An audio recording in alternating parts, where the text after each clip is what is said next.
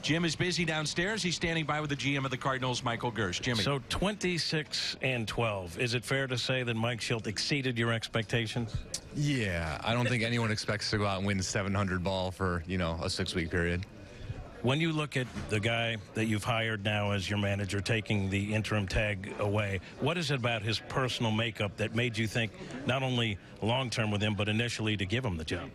Well, I think if you watch the press conference and listen to what Mike talks about, he's very selfless. He's focused on, serving players, helping them as much as he can, putting the organization in the best possible light, doing everything he can to help us move forward. And, that attitude that approach just serves him well in the clubhouse with the players, serves him well when he deals with the media, when he deals with the front office. He's a listener, he's a learner, and it's just easy to work with and easy to imagine that continuing to grow as he goes forward. The Cardinals have improved in pretty much every single category during this recent run where they're winning series after series.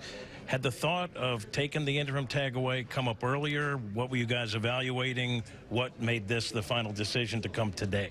Yeah, it's somewhat similar to decisions like this. There's usually not like a breaking point. There's not a certain moment where it's like, aha, we scored 6 runs yesterday in the first inning, and therefore we saw those come back from a big loss. And from the moment we hired, we put Mike in the role as interim. We talked about it, that this is not like just a place filler. Like, he's a legitimate candidate for this position, and everything has just gone so well. And obviously results are important, but you look at process, you can't always just rely on results. And everything about how we're going about things, how the players are going about things, how the staff's got everyone in position to succeed, it's just things have been going so well. It just felt like the time was right to go ahead and commit and make this a long-term relationship.